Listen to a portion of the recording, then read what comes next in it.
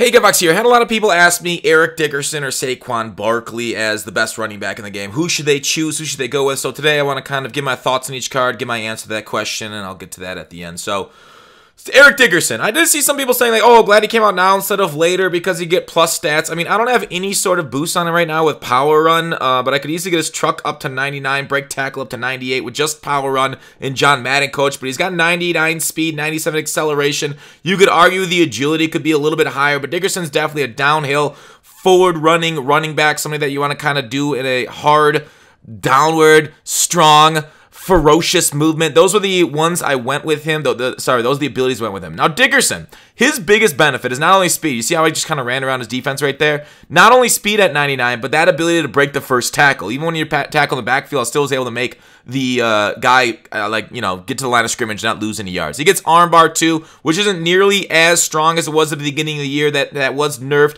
quite a while ago, actually. So the thing about Dickerson, right? Him with the X Factor is absolutely God tier, as you know, right here, but I hit it like a random stumble somewhere. I just tripped over the green of the grass. Not impossible to bring down, but pretty damn hard with that X Factor. Now, that's 5 runs. How many times will you guys run during a game with Dickerson? Probably, like, if you're a run-heavy offense, 20 times plus. So, a quarter of your runs will go with this X Factor active. Now, if you're, like, a normal, you rotate him out, only 5 runs with him with the X Factor active, and you'll have, like, 15 total runs. Maybe then it's a little bit more impactful since 33% of your runs will be with it. But, like, I think the best way to use this, because these 5 plays on the field and off, kind of like how Moss has 1 play on the field and it's gone, uses X Factor as something to kind of like distract the defense a little bit. Like if they're in that blitz 7 meta, if they're doing that every play, throw him in the backfield, throw him on like a wheel route, because the user's definitely going to chase it, right? Because he's lit up like a Christmas tree. So then you throw like a post over the middle, you gain a lot of yards that way. So not necessarily just the ability for him to break all those tackles right away, but for your opponent to focus on him so hard when you do sub him in for those plays, it's kind of crazy. So without the X Factor, though, how is Dickerson? He still gets very good animations. He still falls forward a good amount. That one was kind of weird, right? You saw him get the hit stick with his X Factor active and not break it, but then he like makes it up like 1 or 2 plays later, or the next play like that, right? Just break 2 tackles, touchdown, easy game, easy life. Dickerson is as Dickerson does. So I love this card with his ability on the field, but I hate this card because it is so good, right? It's like we've used this guy, right? We've seen him, we've dominated with him, which is one of the reasons, right? He's just old, busted. I've already played so many freaking games with him. I'm bored. All right? So Dickerson's main factor, the issue with him, boring.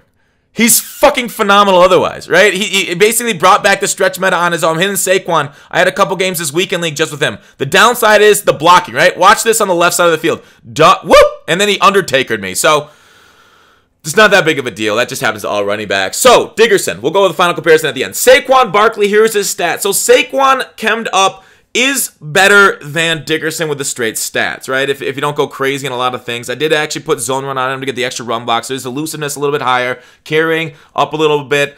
97 agility, 99 acceleration is the main difference between SAQUON and Dickerson, along with, body size. So, agility. The ability to feel good on the thumbstick going left, right directions, some feel. Elusiveness, there you see it on the stiff arm. He won't be able to get armbar like Dickerson, but like I said in the Dickerson portion of this video, armbar, what are you good for now? Like, X Factor was activated, I threw an armbar and it destroyed people. But armbar otherwise right now, it's okay. It doesn't really work that well against users, and a lot of people will click on now, I've seen. But if they do click on, then you got to try and like spin them out. Here are the ones, the abilities I went with SAQUON on the field, so you can see him out there. I move him between running back, receiver, everything. There's a little dodge before going to the other one. So, explosive, right? 99 speed is basically cap for both backs, so they're the same. So, it really depends on how you like to run your offense, right? If you're more of a passing offense, maybe SAQUON's there for you, a shotgun offense, because he feels like more of like a more hybrid back than him, but he still falls forward like that, right? Takes a hit, falls forward in the end zone, still beautiful. Get out there, set your block, and then get around the edge. So, explosive movement, great stuff right there out of SAQUON, and that's really the difference, right? Body type and the acceleration agility. Would I go with that over the X Factor? Now, that's a question that I think is based off an individual basis. I say the X Factor is way more powerful, but when they're not activated, if you're going to run with the running backs without them, I think Saquon's a little bit more my type of back because he's more nimble, be able to like move with the left stick a little bit better out of the backfield. That's not saying Dickerson's like any schlub, right? Dickerson's still fucking phenomenal out there. But Saquon, I feel like, can do a little bit more than him. So I'm going to run with Saquon going forward. That, and I'm just bored of Dickerson.